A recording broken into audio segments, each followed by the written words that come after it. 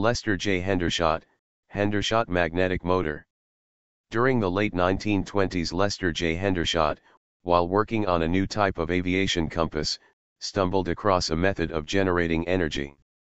The Hendershot magnetic motor made headlines and attracted such big-name investors as Charles Lindbergh.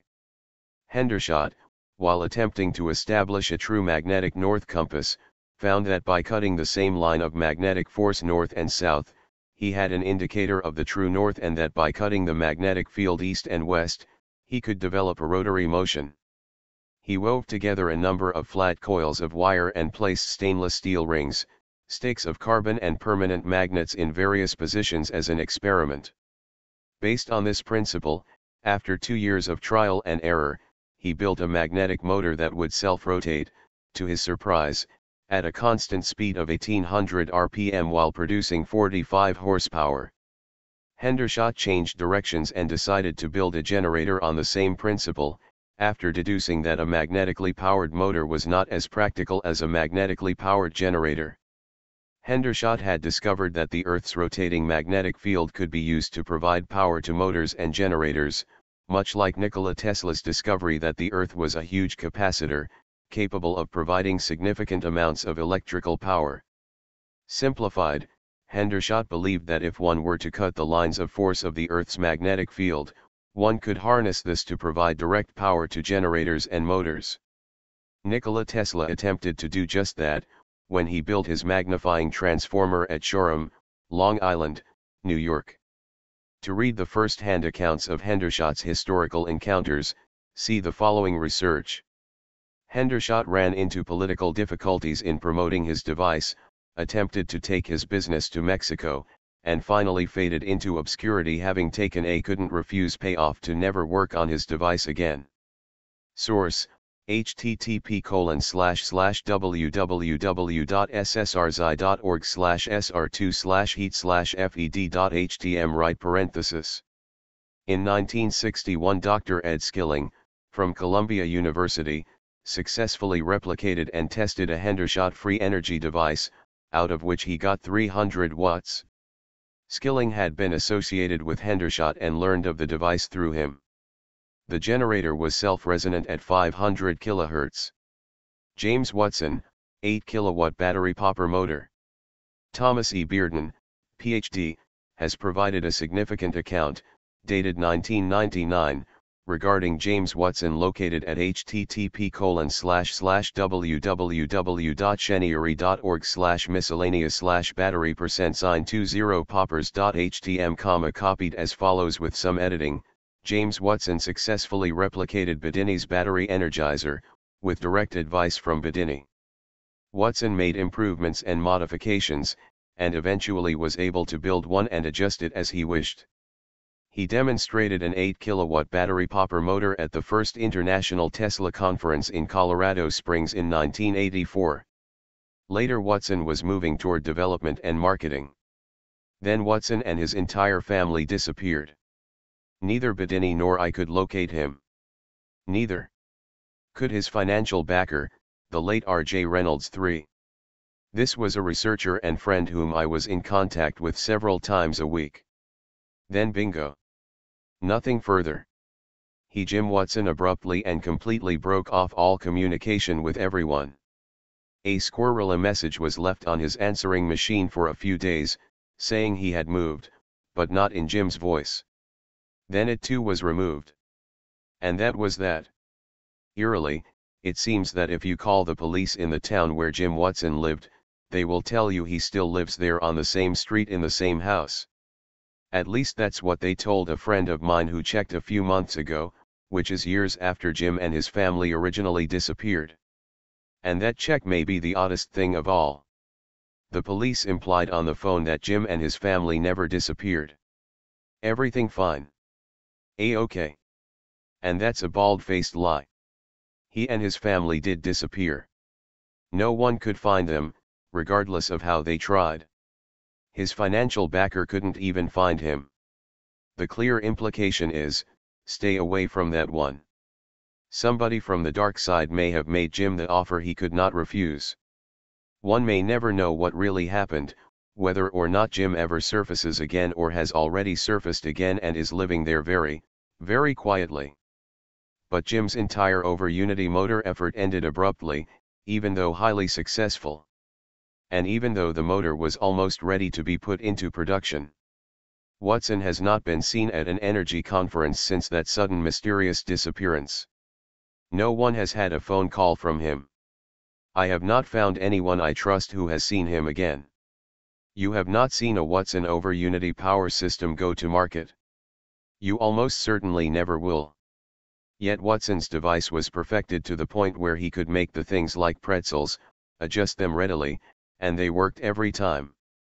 They could have been put into mass production very easily. Obviously that made him a grave threat to the energy cartels around the world. At rare intervals, the energy cartel does suppress an invention and an inventor by making the inventor an offer he cannot refuse, in mafia terms. Presently the going price when that offer is made is $10 million. You take your $10 million, quit all research, quit your contacts, and you live. But you live very quietly, although you live very well financially. The engineers who measured Watson's 8-kilowatt machine there in Colorado Springs are still alive. And they know what they measured. There's one other little thing. At that same International Tesla conference in Colorado Springs, the folks who were in charge, for the energy barons, of suppressing all successful over-unity devices in the Western world were also there when Watson demonstrated his 8-kilowatt device. There is a certain effect which happens in a battery sometimes for a large over-unity battery popper unit like that, if the device is for real. Time reversal operations and wave transductions can occur, resulting in time excitation charging inside the battery materials, in a negative time charge sense. Remember, the over-unity operation is a negentropic operation. After a machine of that type and with that particular internal effects has been used to furnish energy for quite a while, you can make a definitive test on it. Simply hook it to a normal battery charger for that size battery, and start to charge it. You then may find to your surprise that the power will just seem to disappear in that battery, without charging the needle one iota, for 16 to 48 hours or longer, and in a rare case for 2 weeks. The reason is that wave transduction occurs of your charging spatial energy into time energy, and so you have to furnish rather enormous energy to get a little bit of that negative time charge reversed. After you fill that seemingly bottomless pit, then suddenly the negative time charge will have been eliminated, and at that point the battery will start to charge up in quite normal fashion. It is significant that Watson's battery was stolen right out of the machine. Whoever did it, almost certainly knew how to test it to find out if Watson's generator was actually a true over-unity device. If so, then they tested it and found that indeed it was genuine. And there was only one group there who would have known that little tidbit. Hitachi Magnetics Corporation, Magnet Motor. Engineers at Hitachi Magnetics Corporation have come right out and claimed that a motor run by magnets is feasible and logical, but the politics of the matter make it impossible for them to pursue developing a magnet motor or any device that would compete with the energy cartels. Among the obstacles to free energy are the big banks who own or finance the energy industries.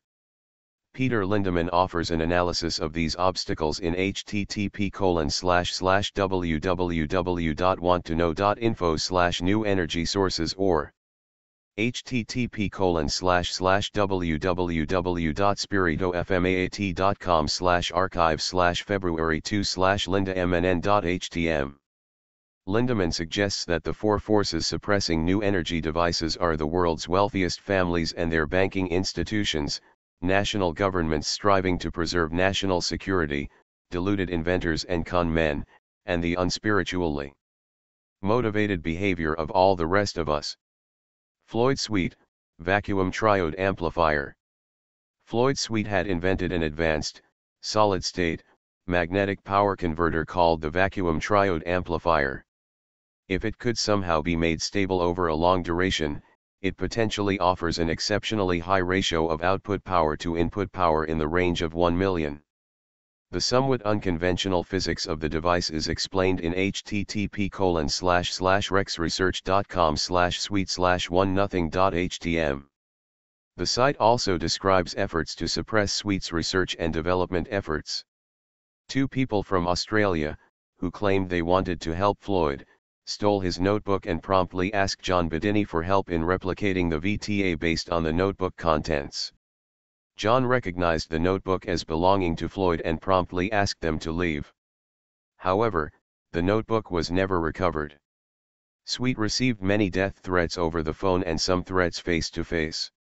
A well-dressed gentleman in an expensive suit, tie, hat, and $100 shoes approached Sweet on the sidewalk of the street where he lived and introduced himself as Cecil Brown. Brown showed Sweet a photograph of Sweet inside his apartment. Brown then told Sweet that he represented a conglomerate that did not want Sweet's device to appear in the world at this time. Brown further stated that sometimes unfortunate things happen to people who do not comply with the wishes of others. Brown then retrieved the picture and departed. Gary Vesperman's file titled Bearden Website on Electrical Energy includes these three excerpts written by Tom Bearden, a particularly good higher group symmetry electrodynamics, in this author's opinion, is the O3 electrodynamics founded by Evans and Vigier and further expounded by Evans. Evans has shown that O3 electrodynamics is a part of the Sachs unified field theory electrodynamics. Thus O3 electrodynamics can be used not only for modeling normal electrodynamics but also for modeling exotic unified field theory. Further, it can be used for engineering, so it permits the development of a drastically extended electromagnetic technology which can eventually engineer many new phenomena, including anti-gravitational effects.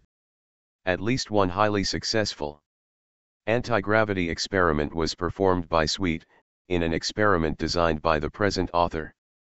The weight of an object was steadily reduced by 90%, on the laboratory bench. Sweet was fired at from about 300 yards by a would-be assassin, using a silenced rifle. Being old, he stumbled and fell on the steps just as the assassin pulled the trigger. The bullet snapped right by his ear, where his head had just been. Thereafter, Sweet was always deeply paranoid about taking the unit outside his own apartment or continuing to develop it. I personally worked with Sweet for some years. End of Bearden's report. Dr. Bearden provides more details on Sweet's interesting device in http://index.php/site:/lrp:/tom_Bearden_remembers_Floyd_Sweet. John Bedini, Schoolgirl Motor and Battery Energizer. John Bedini, Idaho, designed the Schoolgirl Motor and Battery Energizer. Some years ago, 3 thugs came to his home and beat him severely. For a time he went underground and retracted all information on his devices. See http://www.icehouse.net/john34/bedinibearden.html. 2 inventors, Model T Ford generator with magnets added. About 10 years ago, 2 very clever backyard inventors took a magnetic, electricity generating flywheel off a Model T Ford, attached stationary magnets in a spiral arrangement to the outside, and developed a self-generating motor generator, using the pulsed varying distance magnetic spiral principle. This generator continually produced 1600 watts of power with no other input. They demonstrated their generator at UCLA, confounding the professors, students and other observers. Evidently some heavy-handed U.S. government/corporate types were in the audience, however, because the inventors never made it home from their demonstration.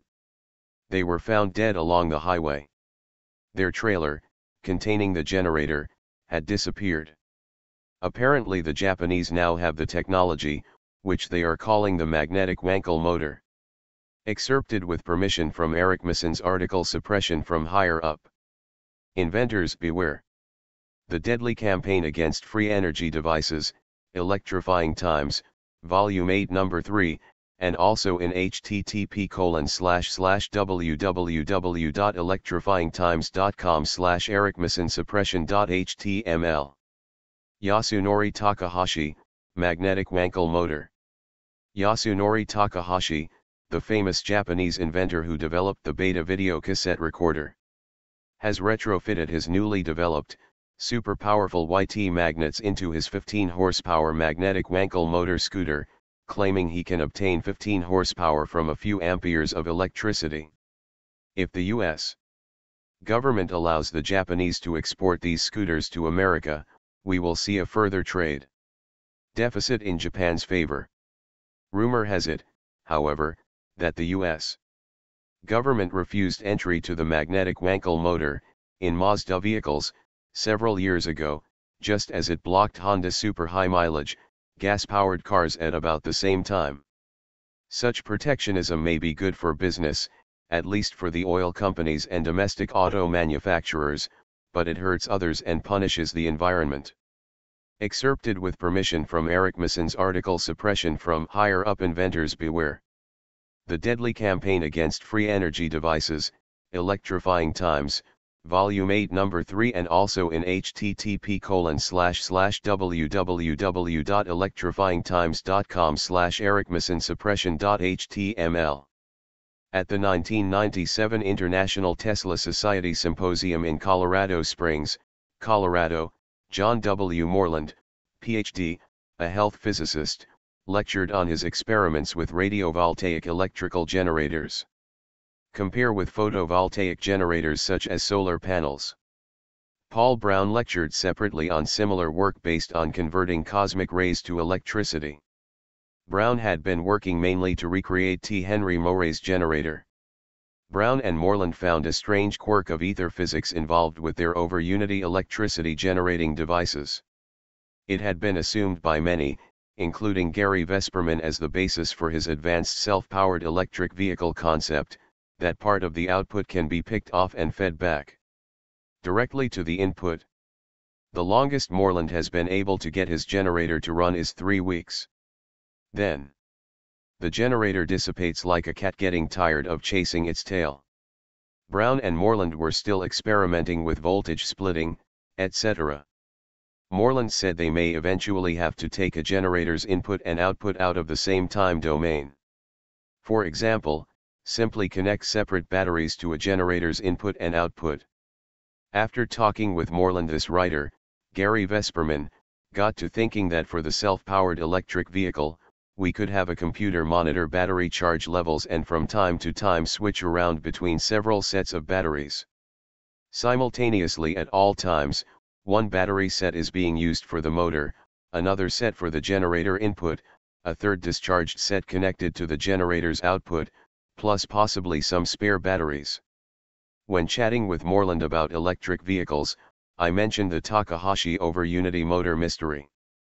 June 1997, Hal Fox had sent me a copy of a 10-minute video showing Takahashi demonstrating his prototype over-unity magnetic motor, also known as a self-generating motor, magnetic Wankel, with a drive belt turning an alternator. The motor is shown connected to a battery for starting the motor, and the battery is then shown disconnected. 2 headlights, connected to the alternator's output terminals, remained illuminated after the battery was disconnected. A motorbike using the Takahashi over-unity motor was sent in 1996 from Japan to England and then to Mark Golds in Sebastopol, California for testing. Golds found that the motorbike had limited range, and the magnets were unremarkable. Nobody could understand why a man of Takahashi's stature and wealth would try to pull a scam. Moreland explained that the secret to the enormous strength of the Takahashi magnets, at 25,000 Gauss, the most powerful magnets ever developed, is that they contain uranium. The U.S.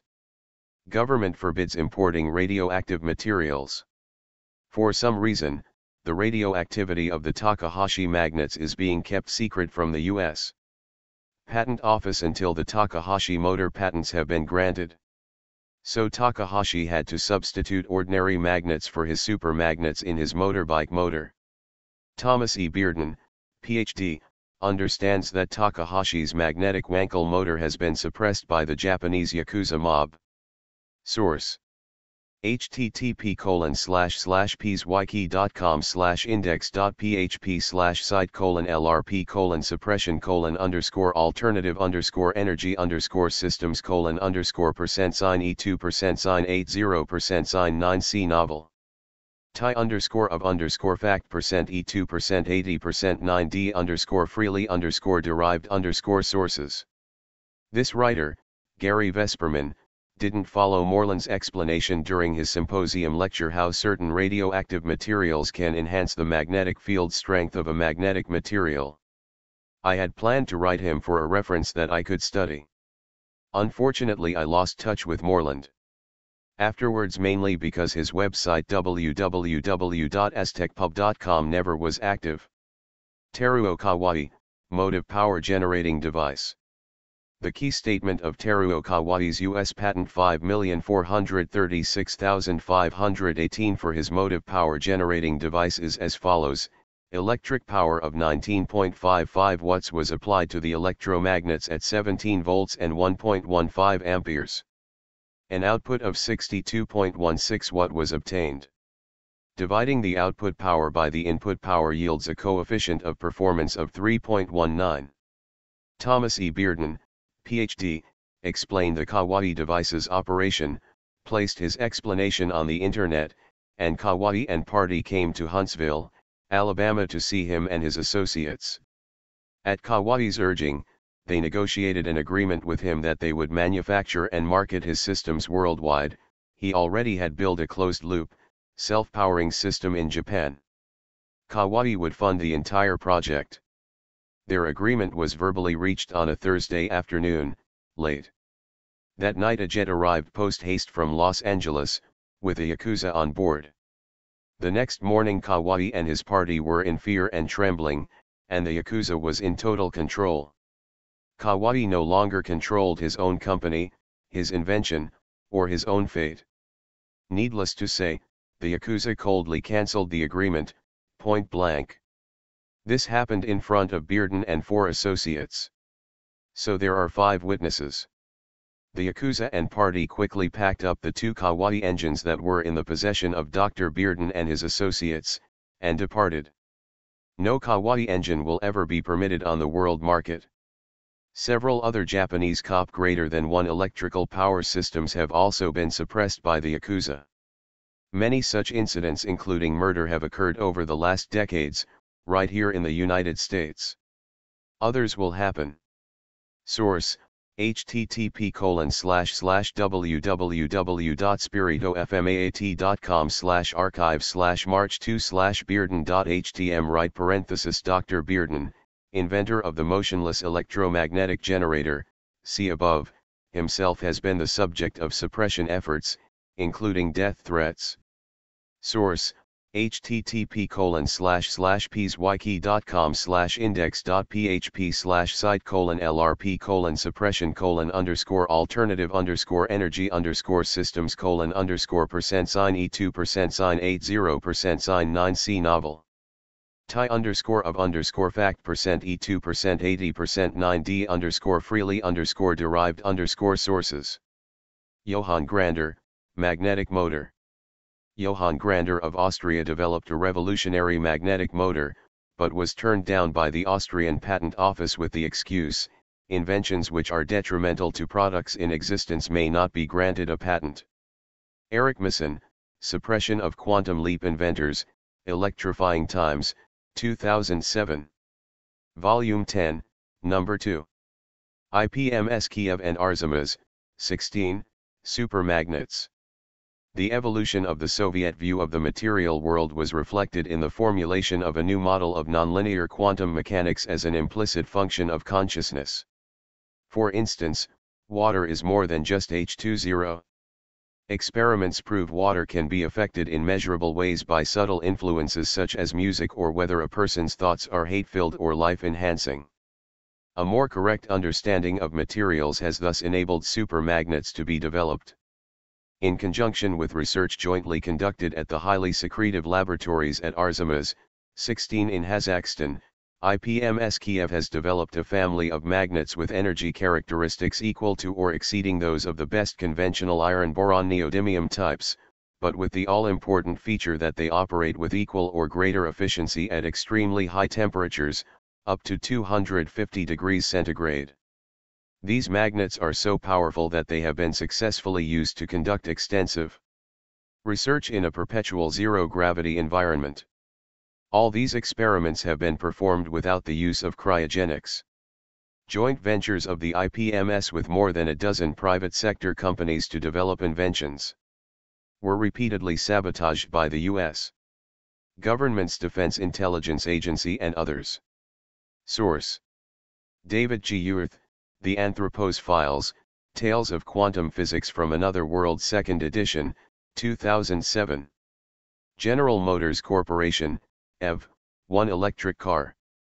Roger M. Ward was a two-time winner of the Indianapolis 500, National Stock Car Champion, and multiple winner of the USAC Racing Championship. In 1993, Ward registered with the state of Nevada a small corporate offering registration, SCORE, for his American Electric Car Company, include, whereby 200,000 shares of common stock were offered for sale at $5 per share. This writer, Gary Vesperman, wrote most of the SCORE's disclosure document/business plan. Ward's company had developed a new type of automatic transmission that will reduce the power required to propel the car and will allow a longer driving range between charges. His company also had developed a very efficient vacuum system to energize equipment such as power steering, power brakes, door locks, and windshield wipers that would ordinarily require electricity from the batteries used to power the electric motor. In addition, his company had added an extra lead-acid battery to supply power to such accessories as the radio, heater, air conditioner, headlights, and tail lights. Thus the power drain of the accessories is isolated from the power used for the electric motor. Most interestingly, Ward's company had the right of first access, via Las Vegas-based Ashurst Technology Corporation, to a new type of battery invented by the IN. Francevic Institute of Problems of Materials Science, Kiev, Ukraine. Most types of batteries rely on electrochemical reactions. The Ukrainian crystal lattice battery stores the charges in crystalline layers of a sheet-like material similar in appearance to mica. Due to nonlinear quantum mechanic effects, the electrical characteristic of each crystalline layer is that of a capacitor as thin as less than 1 molecule. Since capacitance is inversely proportional to thickness of the separation between the layers, the practical consequence of the crystal lattice battery is to electrically function in a manner similar to that of a giant capacitor. The positive contrasts of the crystal lattice battery with the lead-acid battery are so striking as to justifiably portend a potential revolutionary advance for the electric car industry. Ward's company initially planned to use 12 86-pound lead-acid batteries weighing a total of approximately 1,000 pounds. These lead-acid batteries were to be replaced with 10 20-pound crystal lattice batteries which would weigh a total of only about 200 pounds and thereby noticeably enhance driving performance. Lead-acid batteries provide up to approximately 120 miles on a 4 to 5 hour recharge. The crystal lattice batteries could provide up to 400 miles on a 1 hour recharge. The crystal lattice batteries can supply constant voltage for up to 94% discharge. Since there is no heat nor waste product buildup as with electrochemical batteries, the crystal lattice batteries can easily last many hundreds of extremely rapid charge/discharge cycles. The crystal lattice batteries operate well in the temperature range of -40 to +60 degrees centigrade. A side benefit of the crystal lattice batteries is that they are made only of materials which are environmentally friendly, plentiful, and inexpensive. While the IPMS did provide test samples about the size of a large flashlight battery, they were not able to deliver on their promised 20-pound crystal lattice batteries. The U.S. government's Defense Intelligence Agency had sabotaged the Ashurst Technology/IPMS joint venture. So the American Electric Car Company, include, lamentably failed to bring to market Ward's potentially revolutionary electric car. Roger Ward and Gary Vesperman became good friends. By the way, he drove in city traffic, cutting in and out, etc., like the famous race car driver that he is, not like a normal driver. Ward explained why the major automobile manufacturers as well as the oil companies suppress electric cars. Only 60% of their total profit is made when a car is sold. The dealers and manufacturers make the other 40% of their profit selling and replacing high-priced parts such as mufflers, fuel pumps, etc. Electric cars are too simple, durable and easily maintained. See his biography at http://www.motortrend.com/features/auto-news/112news/40707.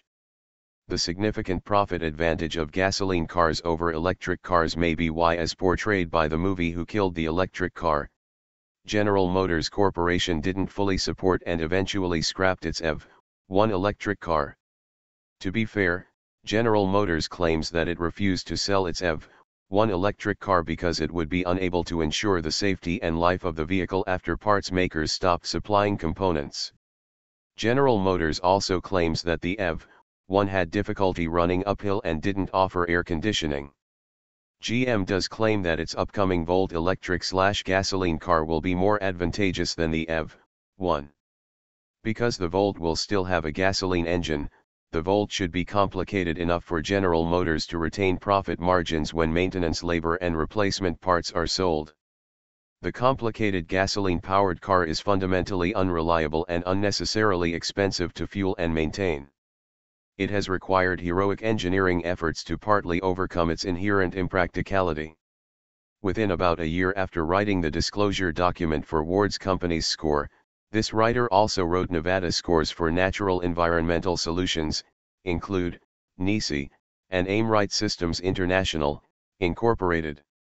NESI had acquired the rights to Frank Richardson's magnet-based electrical generator that required no input power and also a bladeless Tesla-type steam turbine, see above. Aimrite Systems had patented computer-controlled hydraulic shock absorbers and a computer-controlled air ride suspension system.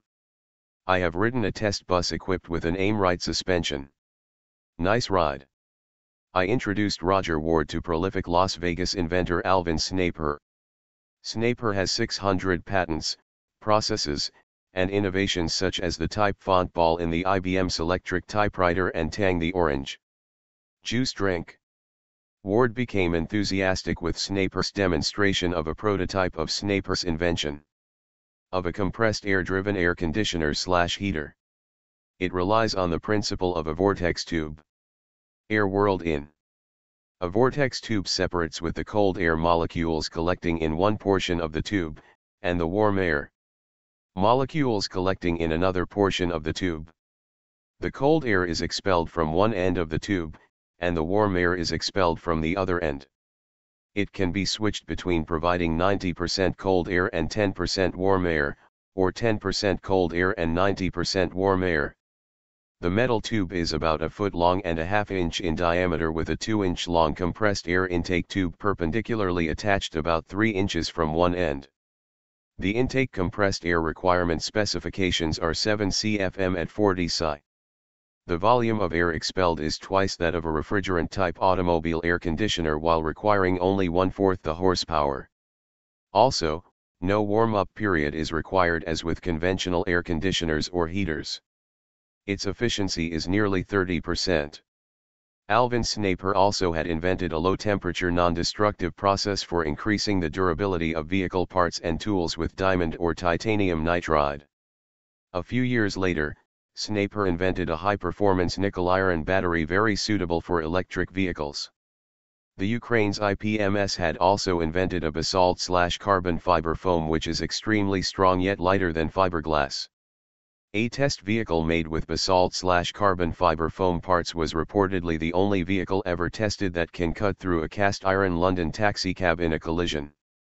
See below, IPMS, high-temperature gas plasma detonator. Just for fun, I then combined these technologies into an advanced self-powered electric vehicle concept.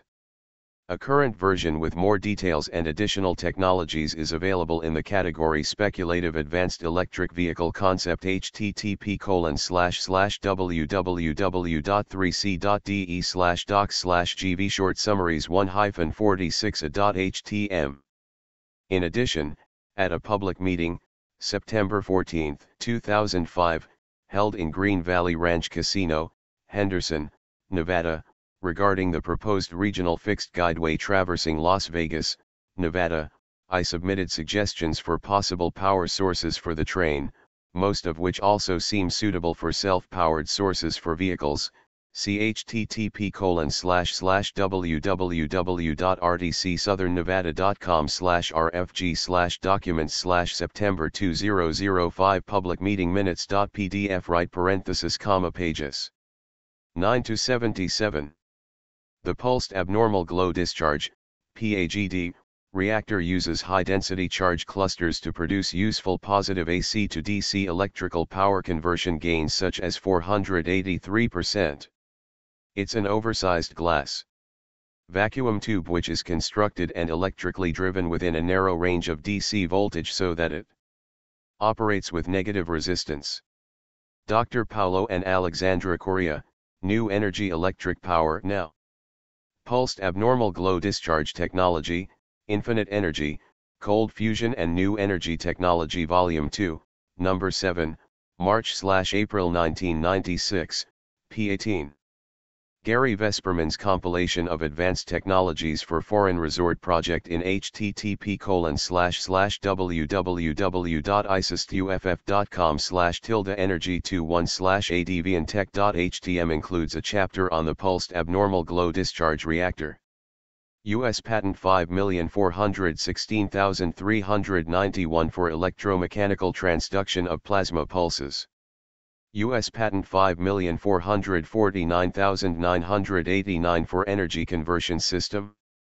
U.S. Patent 5,502,354 for direct current energized pulse generator utilizing autogenous cyclical pulsed abnormal glow discharges. Paulo N. and Alexandra N. Correa, Ontario. The Correas have demonstrated 1 kilowatt outputs and have run motors under load with these pulsed abnormal glow discharge reactors. General Motors was interested in the pulsed abnormal glow discharge reactor, as the company's electrical engineers loved it. Upper management killed it, and told the Correas, the electric car is window dressing. IPMS, Energy Storage/Battery Devices. During the summer of 1984, airborne intelligence surveillance teams of the United States Air Force, operating out of specially configured and equipped Boeing 707 airframes, called AWACs, electronically detected, and then shortly thereafter photographed, bursts of coherent light of enormous power originating in the vicinity of Dushanbe, Turkmenistan. The bursts of light, a brilliant blue-green color, lasted just a few seconds and were shifted almost to the ultraviolet end of the light spectrum. The laser beams were directed upwards out of the atmosphere towards American military communications satellites. At precisely the same time the AWACs detected and photographed the laser bursts, they were referred to in that jargon by American military analysts but later proved to be something almost entirely different.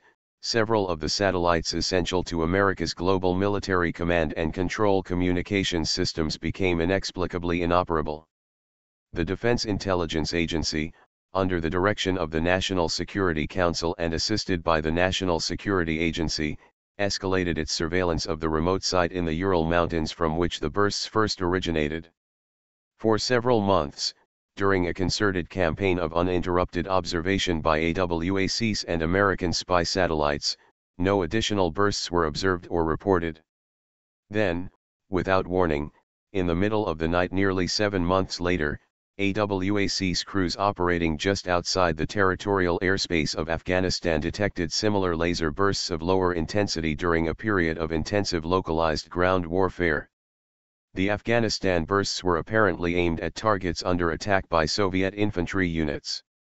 The laser bursts continued in a sustained, localized but obviously mobile attack pattern, as frequently as 4 or 5 times per hour, until nearly sunset of the next day. Photographic evidence gathered at the time by the AWACs crew, and later corroborated by photographs taken at the actual site of the firefight and forwarded to the U.S. for analysis, showed that the targets of the laser bursts were ammunition and fuel supply depots located in the remote desert. Several of the ammunition and fuel caches had apparently been destroyed during the attack, as demonstrated by the evidence of explosions, fire, smoke and residual infrared heat patterns detected, photographed and electronically recorded on board the AWACs. All this information was transmitted, via encrypted communications bursts, routed through the Military Global Command Control Satellite System, to the National Security Agency, NSA, located at Fort Meade, Maryland. Analysts there recognized that they were looking at evidence of a weapons system which had never been observed before. They did not know what had produced the laser bursts. But they did know that the technology which made such a thing possible was not available to the countries participating in the NATO convention. They were terrified at the implications of such a development. Within hours, the information was packaged into classified documents and conveyed to the Joint Chiefs of Staff. The Joint Chiefs examined the information while they were being briefed by the AWAC's crews which had witnessed and recorded the events. After the briefing, the crews were dismantled, and their various members stationed far away from one another, with orders never to discuss the events they had witnessed. Officially, the laser bursts never had occurred. Secretary of Defense Frank Carlucci took delivery of the packet at his residence in Falls Church, Virginia, 3 days later, at a private, secret meeting held in the middle of the night. No one has yet adequately explained why the Joint Chiefs waited 3 full days to brief the Secretary. Early the next morning, he was driven in a specially prepared bulletproof limousine to the White House. He personally delivered the information to the new President of the United States, Ronald Reagan. The content of the Secretary's report had an immediate, measurable impact. It was the series of events which principally precipitated the Strategic Defense Initiative, a program of military defense and reprisal based on America's state-of-the-art satellite-borne laser optical and particle accelerator technologies. The SDI system was intended to provide the U.S. with a meaningful deterrent to further aggressive use of the technology developed by the Soviet military. There was only one problem with this system, aside from the fact that its astronomical costs almost bankrupted the American economy: it did not work. SDI was designed to respond to a kind of technology which was not achievable in the West, and which could not be explained by any of the models, materials, technologies or sciences known in the West. In 1985, the top-secret military version of the Space Shuttle, code-named Atlantis, embarked on a special orbital mission. One of its mission assignments was to retrieve, examine or photograph the military spy satellites which had been disabled by the laser bursts recorded in 1979–84. The results of this investigation have not been declassified or released in any but the most censored version to the public.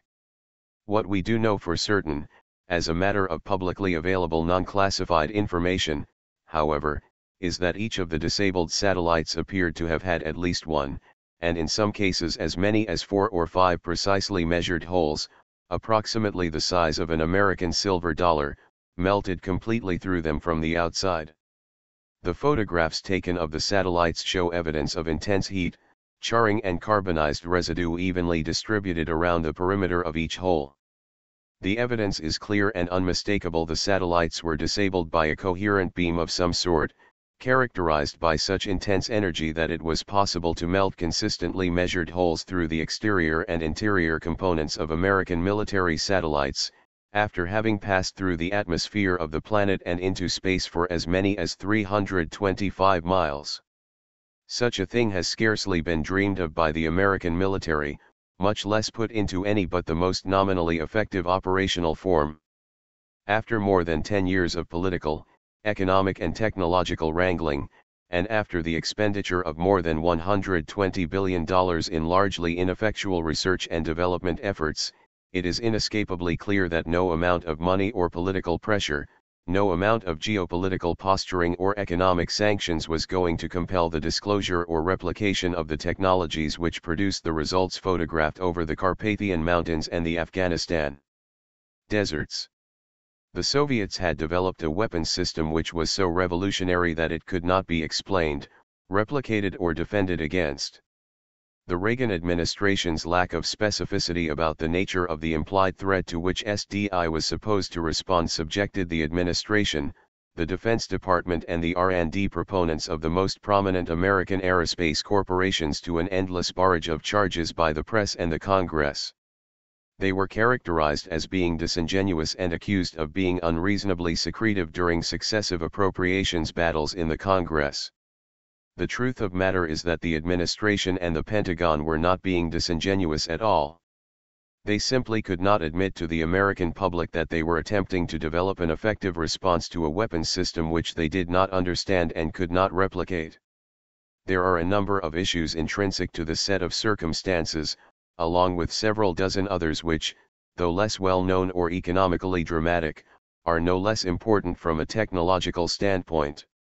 It is certain that the implication of these technologies has not been lost on those multinational corporations whose entire capital structure may be threatened by the new sciences, technologies and materials which have been developed in secret laboratories, hidden in caverns excavated beneath the Carpathian Mountains, in the former Soviet Union.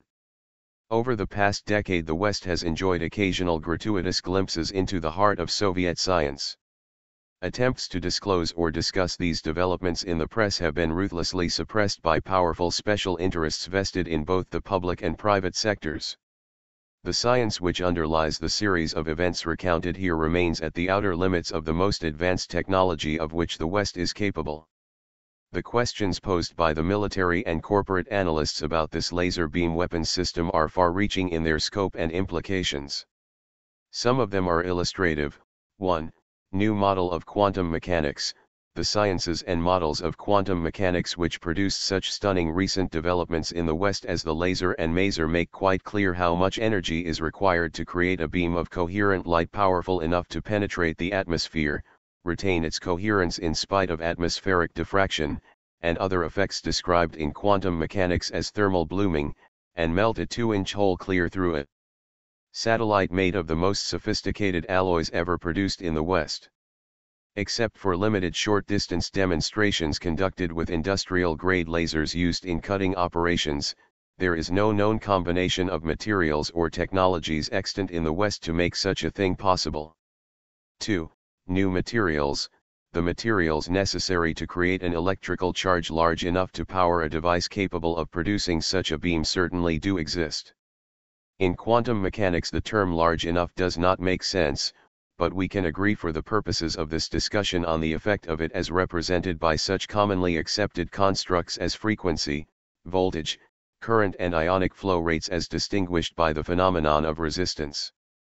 Hydroelectric plants and large, fixed-base nuclear power plants are capable of producing enough energy to theoretically power such a device. But the energy bursts in both the Carpathians and the Afghan desert were generated by sources which moved from one location to another. In order to do that, several additional considerations must be addressed. Portability. The power source would have to be transportable or be capable of storing sufficient energy to repeatedly power such a device. Western technology cannot produce either a portable power production unit or energy storage system capable of the performance requirements everyone agrees must be met to make the weapons system work, either in the laboratory or in the field. System portability was the most puzzling feature of the NSA/DIA report. When carefully analyzed, the computer-enhanced enlargements of the photographs taken by the spy satellites and AWACS crews failed to provide evidence of any tracks which could be attributed to wheeled or tracked vehicles operating in the precise locations and at the same time as the laser bursts which were observed. The implications of this set of circumstances was almost too much to believe. The devices were apparently either handheld or transportable and rechargeable in such a way as to allow them to be transported by one or more foot soldiers, without vehicular support. b. Enormous power requirement.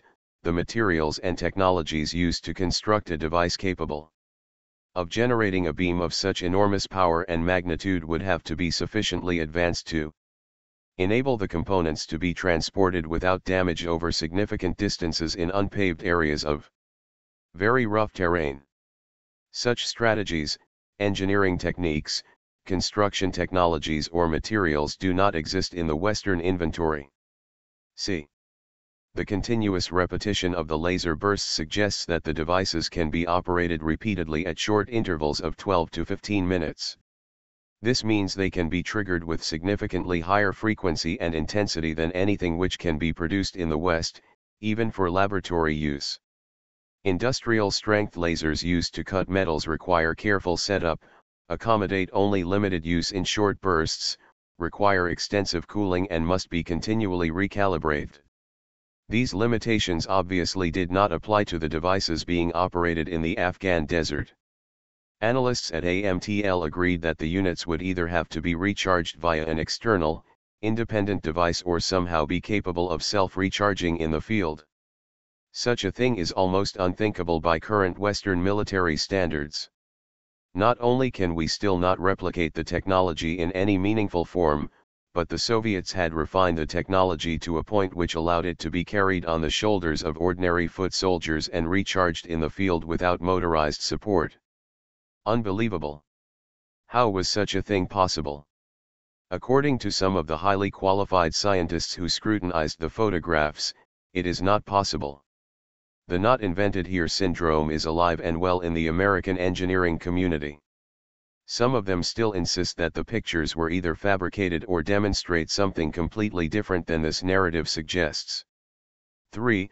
Energy recharge batteries.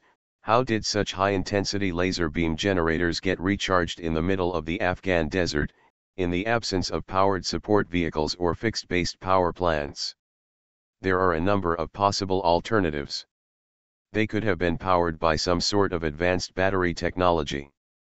It's possible, but if the battery technology used in the West is used as a model to support such a thesis, it would take a bank of the most sophisticated batteries ever designed by NASA, arrayed in series and parallel configurations larger than 5 full-sized Soviet T-60 Tiger tanks to power such a device. This theoretical battery bank, operating at 100% efficiency, which is not practically or theoretically possible, the best batteries manufactured in the West operate at less than 60% discharge efficiency, could conceivably produce enough direct current voltage, in a zero-resistance superconductive circuit, which is not possible, either, to perhaps produce one burst of light equal in intensity to 20% of the power required to burn a 2-inch hole through a satellite moving at 20,000 miles per hour. At a distance of 325 miles. Soviet ground forces were generating bursts of this magnitude every 12 to 15 minutes for more than 10 hours with nothing but ground troops. During 8 hours of this exchange, it was totally dark. Something pretty remarkable must have been going on to make such a thing possible. 4. Energy recharge solar cells. Another alternative would have been to have whatever energy storage devices were being used to power the laser cannons recharged by sunlight. The state-of-the-art in photovoltaic cells produced in the West simply would not support such an undertaking. The very best solar cells ever produced in the West have been produced by the Japanese. These cells operate at a maximum of 19% efficiency, that is, they convert as much as 19% of the ambient visible sunlight shining on a clear, cloudless day into ion flow, which then becomes low-voltage direct electrical current flowing through a circuit. The Japanese panels require months per section to manufacture and literally cost more than their weight in gold to manufacture. They are very heavy and are so sensitive to vibration and calibration that once installed, they cannot be moved at all.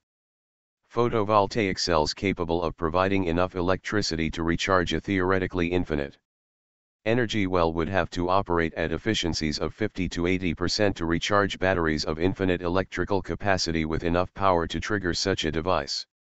Such cells would have to be very lightweight and able to withstand extremes of heat, cold, vibration, dust, wind and other conditions encountered in a hostile battlefield environment. Nothing like that exists in the Western technological arsenal. Dielectric materials, transformers and capacitors.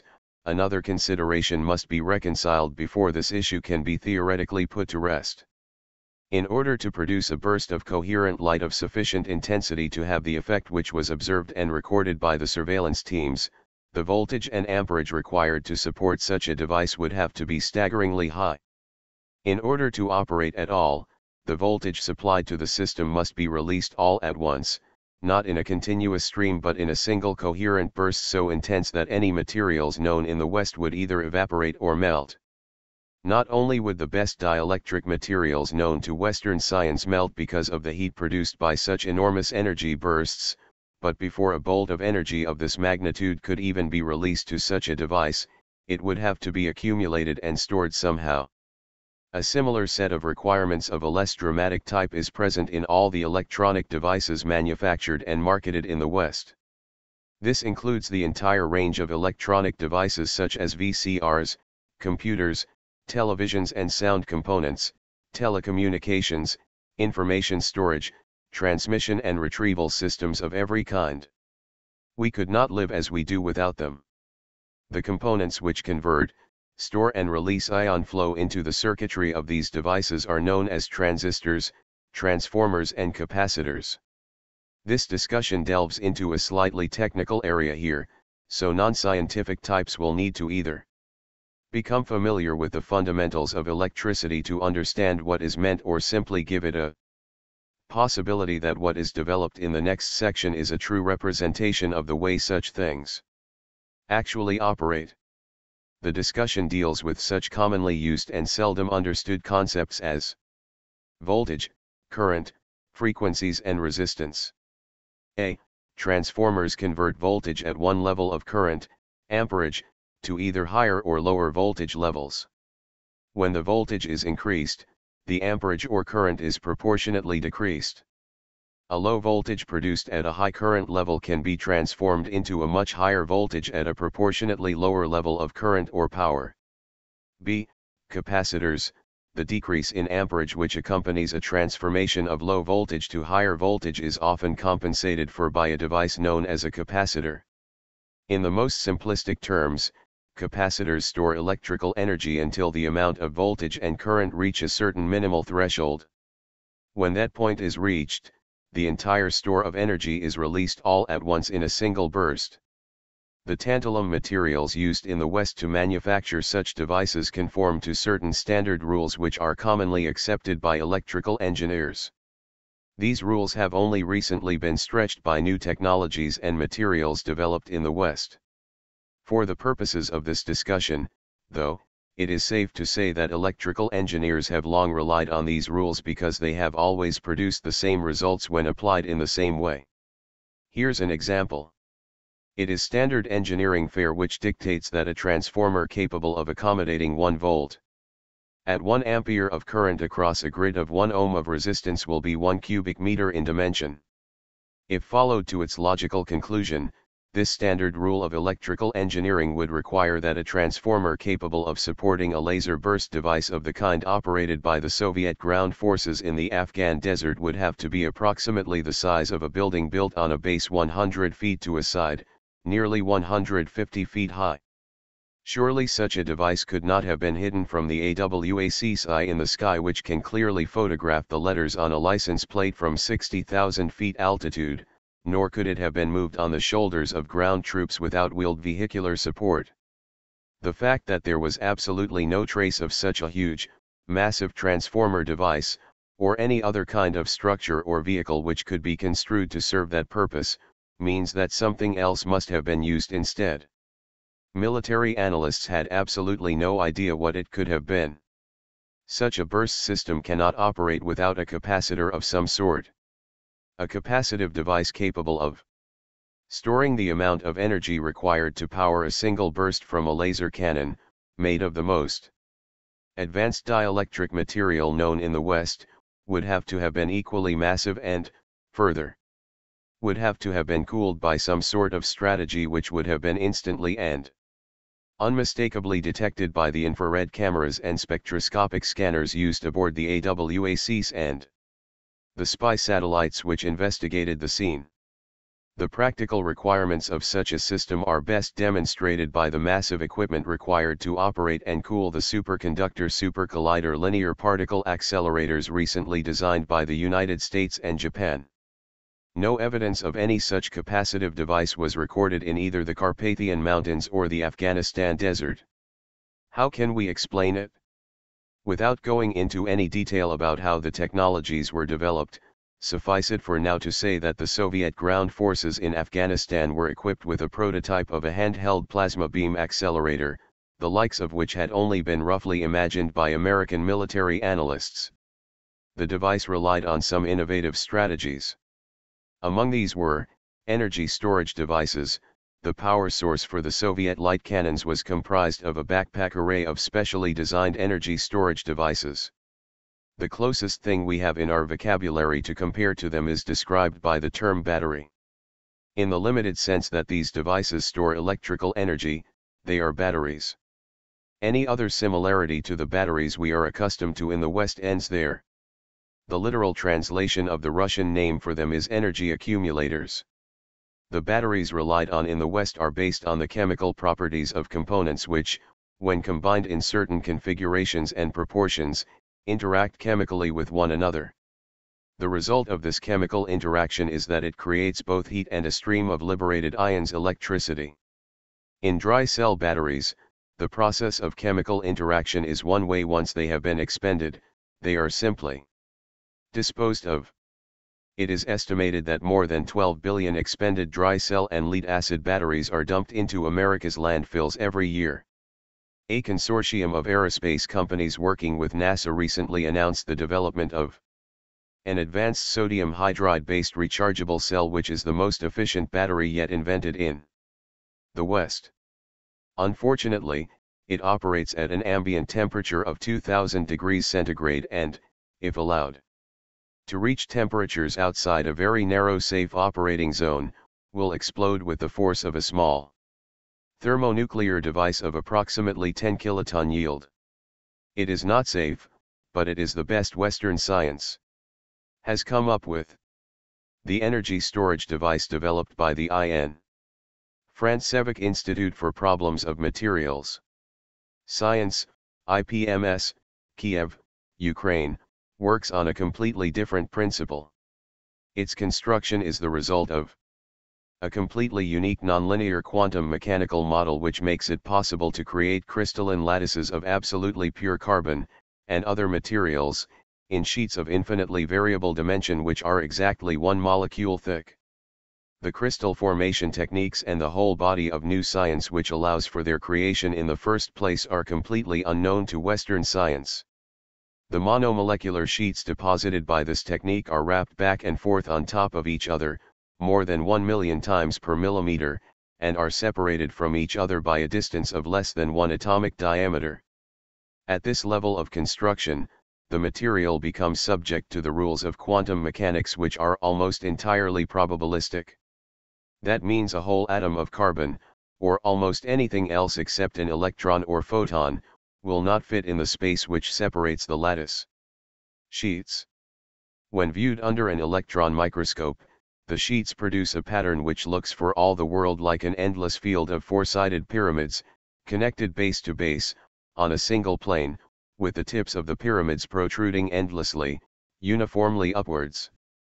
When wrapped back and forth on top of each other, these sheets of pure carbon crystal, made of carbon molecules shaped like trillions of identical tiny pyramids, all arrayed endlessly in identical formation, are positioned so that the tips of the pyramids on the bottom sheet are matched with the tips of the pyramids on the top sheets. What remains between the pyramid tips are open spaces or energy wells. The quantum physics which describes the characteristics of the energy wells created between the layers of crystalline lattice is largely unknown to Western physicists. The Soviet model predicts with a high degree of probability that the quanta of energy referred to in the West as electrons, and, in some cases, photons, the stuff of which electricity is made, will, when introduced to the lattice structure, search, find and fit into the energy wells with military precision.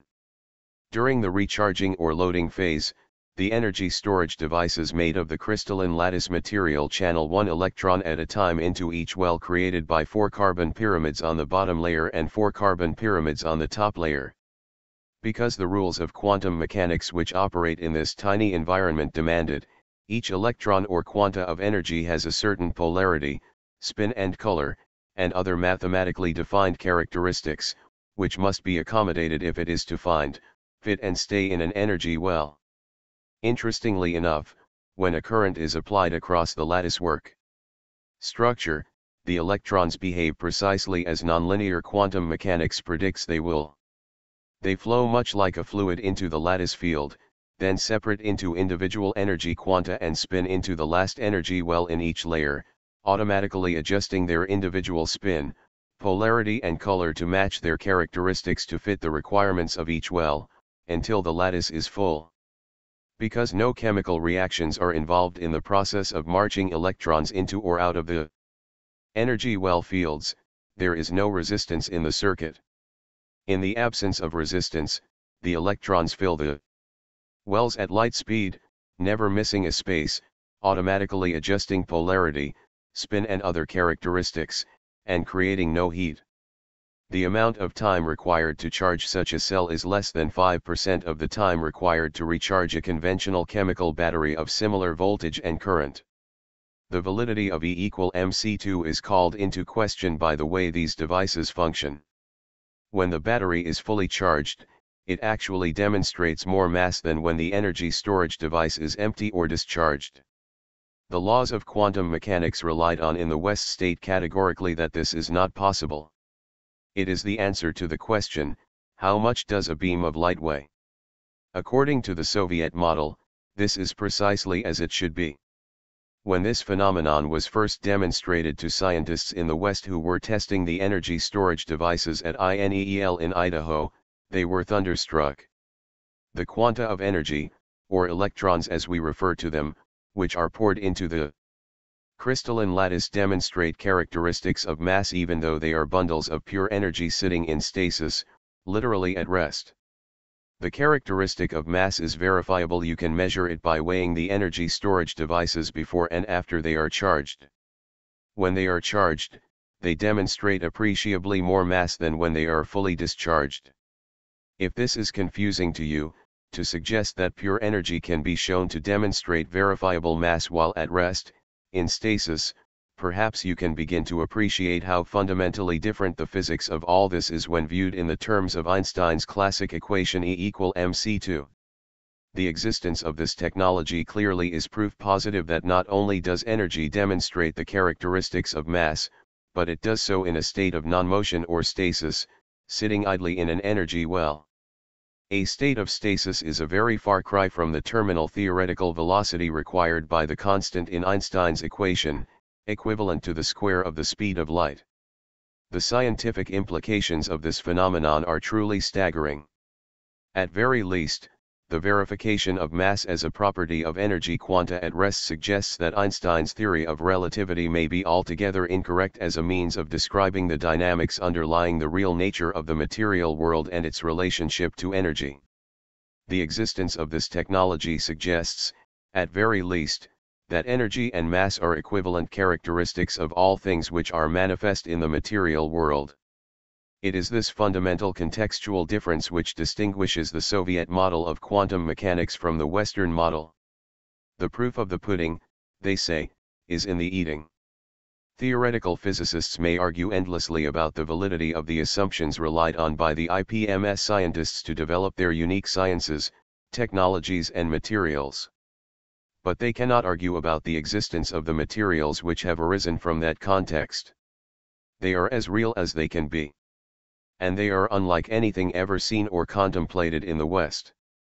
In the same way energy quanta stored in the energy wells of crystalline lattice materials demonstrate complete mathematical satisfaction with staying there indefinitely, when allowed to flow out in the form of an outgoing wave of electrical discharge, these quanta, electrons or photons, as you prefer, march right back out without resistance at light speed through a closed circuit to another use. When these energy storage devices are discharged, they demonstrate other attributes which are not known in Western science, and which, because of the very nature of the chemical reactions we are accustomed to, are not theoretically possible according to conventional wisdom.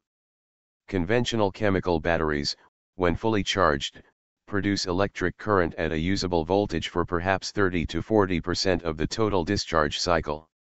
After that, either the voltage or amperage, or both, drop to low enough levels that the devices being powered by them cannot recognize or use the electrical current which remains available. At that point, the batteries either have to be recharged or replaced. The crystal lattice batteries have been demonstrated to produce precisely the same current and voltage levels throughout 98% of their discharge cycle. They produce no heat during discharge, regardless of the rate at which they are discharged. This is absolutely contrary to our experience with batteries, transformers or capacitors. Until the crystalline lattice materials were specifically engineered to register an electronically detectable blip at 95 to 96% discharge, it was impossible even for the scientists who developed them to distinguish a partially discharged battery from a fully charged one. There is another characteristic which is intrinsic to energy storage devices which comes into play here. It is a characteristic of materials which is described as energy density. For non-scientific readers, this concept can simply be construed to mean the amount of measurable electrical current which can be produced by any device or material when its mass is converted into electrical energy. The concept is expressed in mathematical formulas as the number of watts and hours of consumable energy which can be converted from each kilogram of material. It is expressed as watt-hours per kilogram. Here is an example we can all understand. Consider gasoline. When converted into electrical power, at 100% efficiency, gasoline has been theoretically shown to have an energy density of between 5,500 and 6,000 watt-hours per kilogram of mass. In easy terms, that means that if 1 kilogram of gasoline were converted into pure electricity at 100% efficiency, with no loss due to heat, resistance, waste, etc., the reservoir of energy would power a 100-watt light bulb for 55 to 60 hours. Most of the high-end conventional automobile batteries of the lead-acid variety operate at an energy density rate of between 20 to 25 watt-hours per kilogram. The best NASA's sodium hydride batteries operate at 48 to 50 watt-hours per kilogram. The energy accumulator devices which have been tested at the Idaho National Electronic Laboratories have demonstrated energy densities of between 8,500 and 10500 watt-hours per kilogram. What does this mean in practical terms? It means, for one thing, that for the first time in the history of science an energy storage device has been created with an energy density which is greater than gasoline or any other refined fossil fuel. It means that devices which rely on these energy storage technologies can theoretically be designed to store and deliver clean electrical power at higher rates of efficiency than any fossil fuel ever discovered. The global implications of this technology are irresistible. It means, among other things, that the technology exists, right now, to eliminate the need to build another nuclear power plant or dam another river to produce hydroelectric power. It means we can no longer justify burning another ounce of petroleum, another piece of coal, another cubic centimeter of natural, or unnatural gas, or another tree to produce heat, electricity or power for any purpose, including transportation. When coupled with the plasma beam devices being tested by the Soviet infantry units in Afghanistan, these energy storage devices operated at such unbelievably high rates of discharge efficiency that they made it possible to repeatedly induce huge electrical discharges in a highly mobile configuration. The same technologies which were used to produce the energy storage devices have been adapted to create transformers and capacitors with previously unimaginable performance characteristics. Instead of adhering to the conventional Western model of 1 volt at 1 amp across a resistance of 1 ohm equals 1 cubic meter, the Soviets have produced a capacitor which measures more than 1200 farads at 10,000 amperes in a package the size of a tuna sandwich. When tested by the Technology Materials Testing Laboratory of the Defense Department at the Pentagon and at the INEEL in Idaho, totally new testing equipment had to be designed, engineered and constructed just to test the devices. The scientists at those laboratories had never tested anything like these materials before.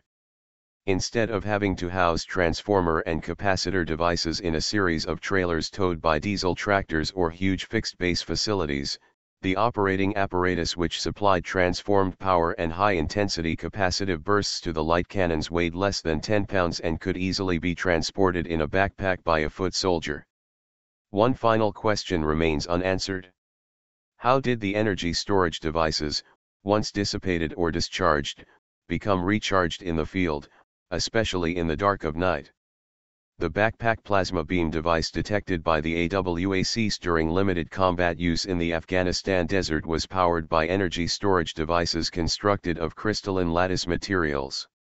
After each laser burst, the energy storage devices were recharged every 12 to 15 minutes, nearly 45 minutes in the dark of night. The residual ambient heat of the desert is a very efficient source of infrared energy, by sunlight, collected and converted to electricity by 4-foot square panels of solar cell material arrayed on a pole like a flag, each weighing less than 10 ounces. The electrical energy stored in the backpack energy accumulators was transformed into enormously high voltages and released at almost unbelievably high current levels when the supercapacitors were sufficiently charged. The beam of light detected by the AWACS crews was a field of plasma, flowing at the speed of light and demonstrating characteristics of mass, and, therefore, kinetic energy. The phenomenon represented by these bolts of lightning are not comprehensible according to the model of quantum mechanics and plasma physics currently being used in the West. Battery packs utilizing these energy accumulator materials have been designed, produced and tested, which provide more than 14 hours of continuously transmitted power on a single charge to conventional handheld cellular telephone devices. Similar improvements in conventional battery/energy storage capacity have been developed and are being tested for such devices as video camcorders, laptop and portable computers and other similar consumer, commercial, industrial and military applications. IPMS research in the field of layered crystals has thus led to the creation of capacitors with a very high level of capacitance, measured in farads. This technology is based on a revolutionary production technique which forms polarized surfaces of 1 molecule thickness, separated by less than 1 atomic diameter of space, held together by weak van der Waals energy forces.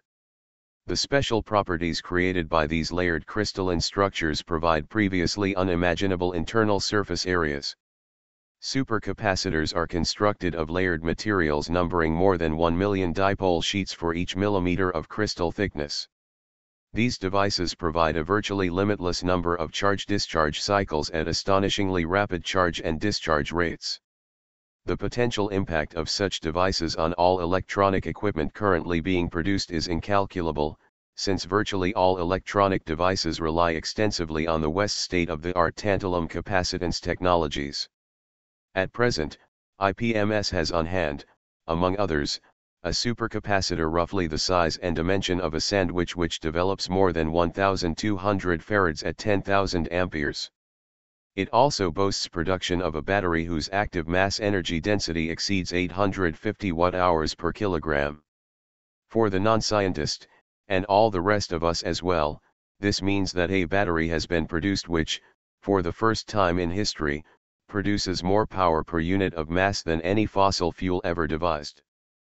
Prototype testing of larger-scale devices designed specifically for providing power to electric vehicles is currently underway. Prototypes are expected to be capable of sustained highway speeds of up to 70 miles per hour with a range of 525 miles on a single charge. The power plant for this application has been recently improved by the inclusion of a proprietary solid-state ceramic electric motor which weighs 7.2 kilograms and produces 100 horsepower on 12-volt direct current. For comparison, an electric vehicle employing a 100 horsepower electric motor performs the same as with a 500 horsepower gasoline engine. If these performance attainments can be sustained in broad-based applications, electrically powered vehicles could be produced which would meet or exceed virtually all performance characteristics currently available in equipment relying on internal combustion, petroleum-based engines. Gasoline/diesel-powered transportation devices can be replaced by cleaner, more efficient and significantly less expensive alternatives. The world market for current energy storage applications, which will be superseded by these energy storage technologies, is estimated to be in excess of $24 billion per year, 1991, exclusive of electric vehicle considerations. Joint ventures of the IPMS with more than a dozen private sector companies to develop useful energy inventions have been repeatedly sabotaged by the U.S. government's Defense Intelligence Agency and others. Source: David G. Ewirth, The Anthropos Files, Tales of Quantum Physics from Another World, 2nd edition, 2007. IPMS, High Temperature Gas Plasma Detonator. Since its establishment in 1951, the IN Francevic Institute for Problems of Materials Science, IPMS, Kiev, Ukraine, has been secretly developing, testing and producing more than 130 new materials in 30 general materials categories. IPMS scientists have developed a whole new science based on their unique model of plasma physics. With their invention of a high-temperature gas plasma detonator, strategic metals and other commonly used materials can literally be sprayed onto the surface of other, previously incompatible materials. These gas plasma detonation spray technologies make it possible to create permanent molecular bonds between materials which could never be married together before. Chromium materials of an entirely new type have been developed to provide high-purity cathodes and targets. Moldable, flexible chromium, a type of material never before available, can now literally be sprayed to conform to widely varying shapes for linings, i.e., to reduce internal pipe corrosion, provide nuclear rod protection, and highly effective space hardening. These techniques have been perfected and used in practical field applications for more than 35 years. The unique nature of these technologies may not be readily apparent to those not intimately familiar with the commercial and industrial uses of such materials. In more ordinary applications, however, the importance of being able to provide solid targets, standalone ingots of ultra-pure chromium, scandium, magnesium and other exotic materials, cannot be overstated.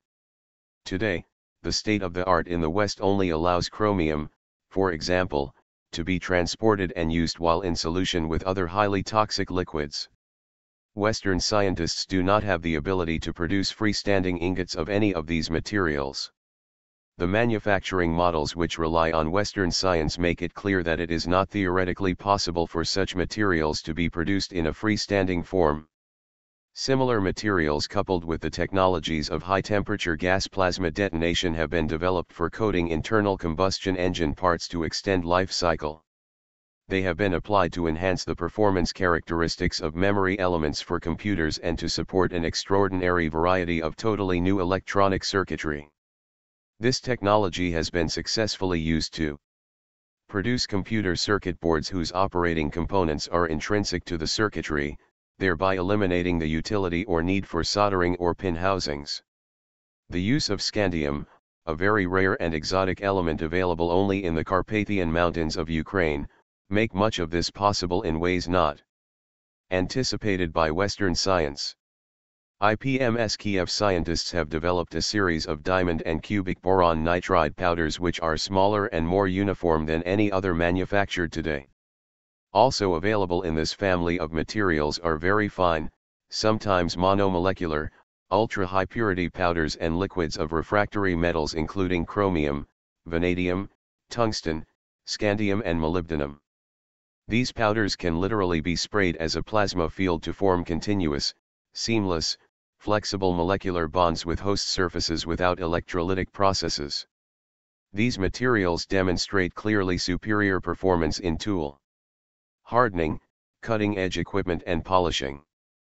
IPMS Chernovitsky scientists have developed an entire family of previously unknown technologies based on woven fibers made entirely of 100% pure basalt fibers, lava rock.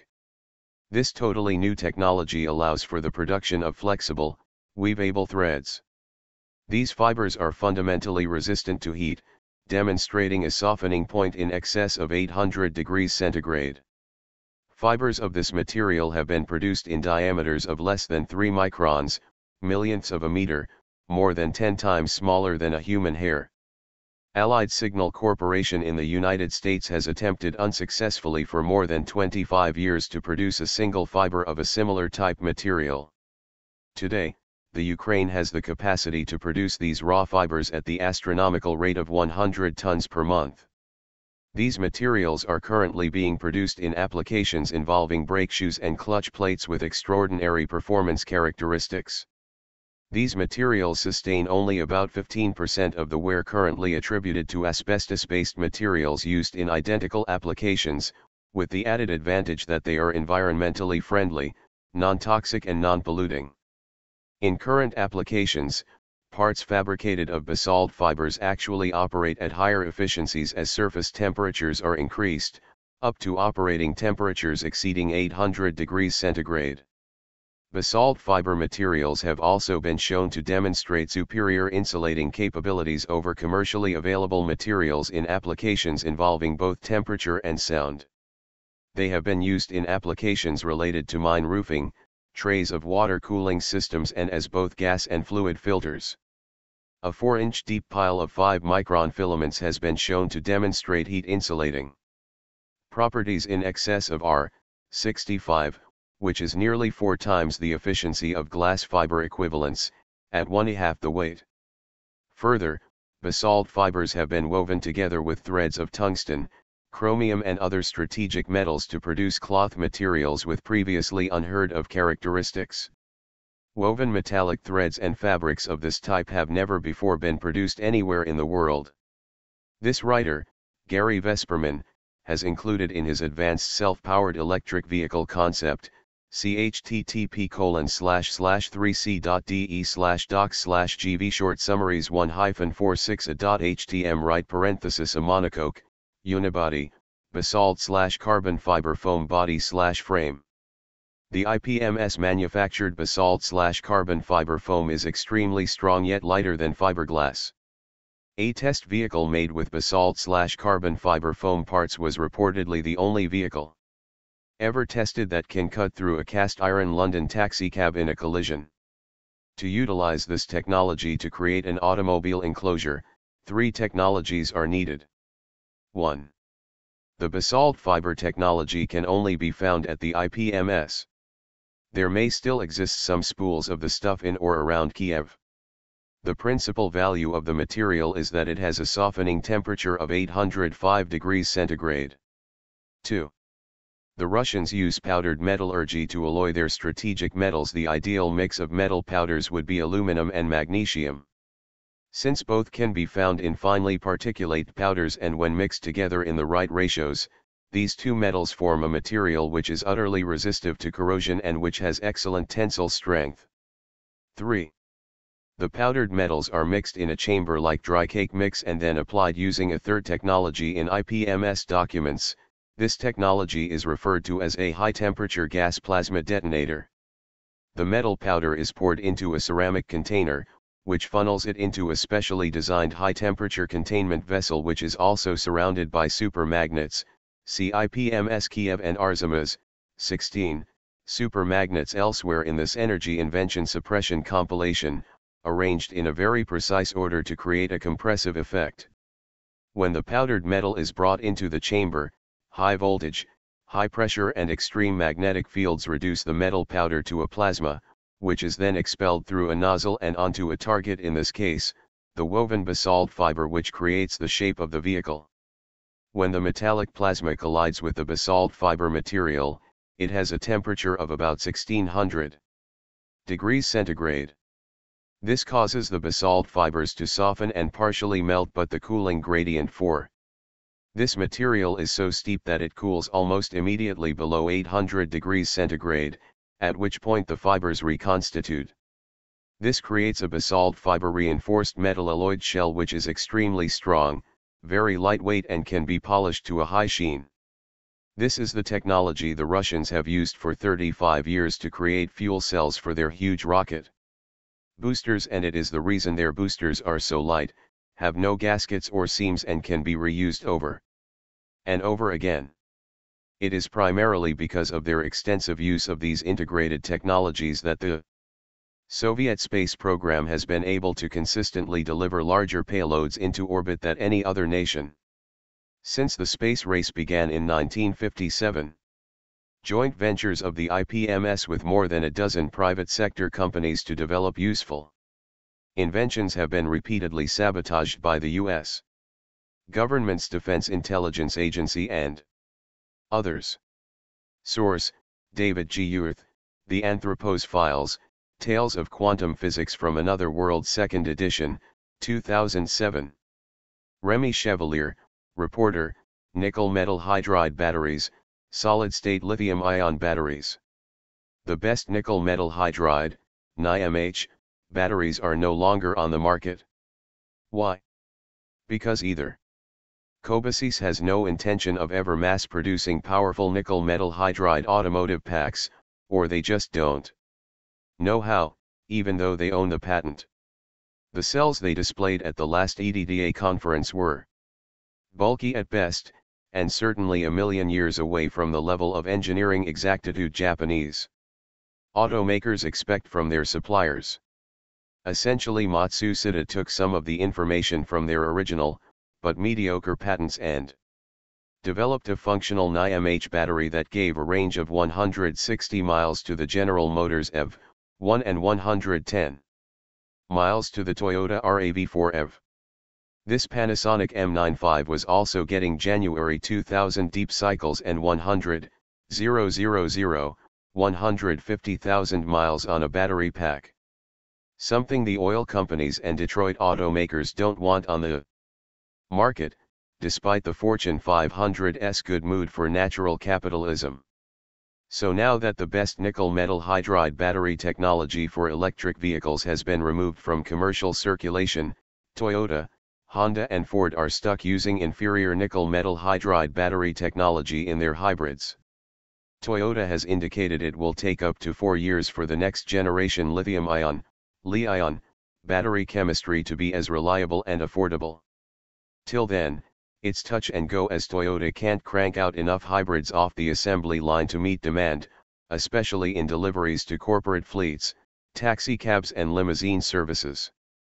State-of-the-art lithium-ion chemistry is in limbo at some California-based company who has managed to secure the exclusive production rights to the only Li-ion technology that really counts, roll-to-roll solid-state battery production. That's right, no more liquid chemistry, no leakage, no overheating, no explosion, extreme lightweight, easy mass production. Just like printing mylar off a printing press. Just like laminating plastic photovoltaic sheets.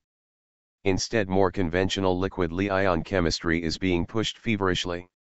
Toyota is buying out major Li-ion startups in Asia. Other Li-ion battery companies like Valence, Electrovaya, Qualcomm, LG Chem have attractive polymer Li-ion batteries, but they are still all based on the older liquid chemistry model, and therefore more expensive and more complicated to produce.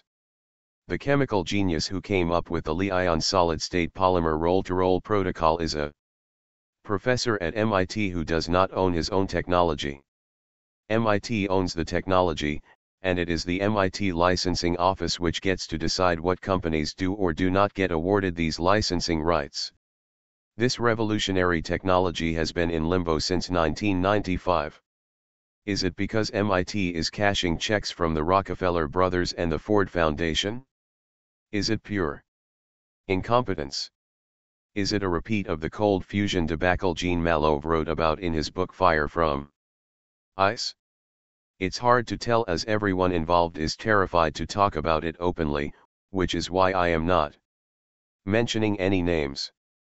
Frequent visitors to the Electrifying Times website know exactly who I am talking about. My suspicion is that certain forces within the military, and now Homeland Security, do not want solid-state roll-to-roll Li-ion batteries from entering the civilian marketplace, the same way you can't buy green, a special duct tape developed for Groton electric boat workers to strap metal parts, so strong it instantly bonds to the skin, requiring surgery if accidentally touched. What a poor boy to do who wants to save the planet if the powers that be won't give him the affordable batteries he needs to make a 0 to 60 in under 3 seconds EV with a 200-mile range on a single charge. That's the question we should all be asking ourselves instead of lamenting about who killed the electric car. The batteries are there, being manufactured for military applications all over Connecticut. If you want plug-in hybrids and 100% pure EV so you don't ever use a drop of gasoline again, with equal to if not better performance than any liquid fuel engines, then ask yourself why MIT, since 1994, has done very little to get their solid-state Li-ion roll-to-roll battery patents into production. Don't follow the money, follow the trail of misappropriated and shelved patents. Congress needs to put back into question the entire review process of patent law, and its consequences on environmental health, by imposing strict fines to whoever is caught buying patents for the sole purpose of keeping its protocol out of commercial circulation. Excerpted from Who Killed Better Batteries by Remy Chevalier, Electrifying Times, Spring-Summer 2006, Volume 10, Number 1. www.electrifyingtimes.com. Eric Masson adds more details in his Suppression of Quantum Leap Inventors Electrifying Times, 2007. Volume 10, Number 2, Chevron Texaco bought into a Detroit company, Stanford Obshinsky's Energy Conversion Devices, ECD, and changed their name to Cobasys. ECD held the original patents on nickel metal hydride battery technology, but never successfully marketed a turnkey nickel metal hydride battery for major markets. They did sell a considerable amount of nickel metal hydride batteries to General Motors for the EV1. Panasonic came along and refined this nickel metal hydride battery technology into an indestructible battery of higher energy density and longer life. That enabled the Toyota RAV4 EV, electric vehicle, to get 80 to 120 miles out of a battery cycle, and get over 100,000 miles of battery life out of this improved nickel metal hydride battery. ECD Cobasys filed a lawsuit of patent infringement against Panasonic and won. This action essentially shut down the import and use of the Panasonic M95 nickel metal hydride battery that was so successful in making EVs practical for the General Motors EV1, Ford Ranger electric PU, and the Toyota RAV4 EV. As a result, the proven very popular M95 90 ampere hour nickel metal hydride is not for SAE. In the United States, ECD Cobasys also put heavy licensing fees and restrictions on the Ni-MH battery used in the Toyota's present hybrid fleet.